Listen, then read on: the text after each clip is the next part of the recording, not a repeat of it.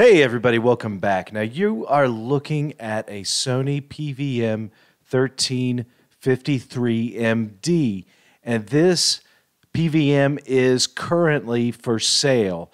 So I'm going to leave some details in this video quickly about this sale, but it will be an auction on eBay. Now, unfortunately, that auction is going to be limited only to people in the USA, so I'm sorry about that. But if you want details on the specifics of the monitor, there's going to be plenty listed in that listing, and the links are going to be in the description for this video, so be sure to check it out. Now, I do have to warn you, this sale is only going to be about a week long, maybe a little bit longer.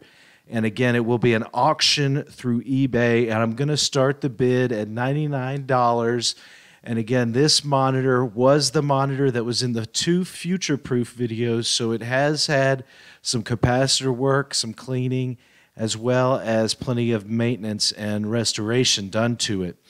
And what you'll see on the screen now for the rest of this video is first a bunch of screen patterns and test patterns from the 240p test suite, and this is being generated through RGB through a Super Nintendo and right into the back of the monitor when you saw me hook it up.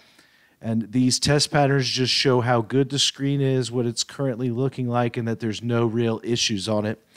So after we get done running through these test screens, I'm going to show you some different examples of 240p and 480i analog video through video games on this monitor.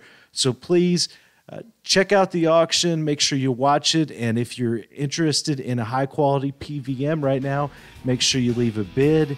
And I thank you guys for watching, and I'll see you guys next time with some more retro content.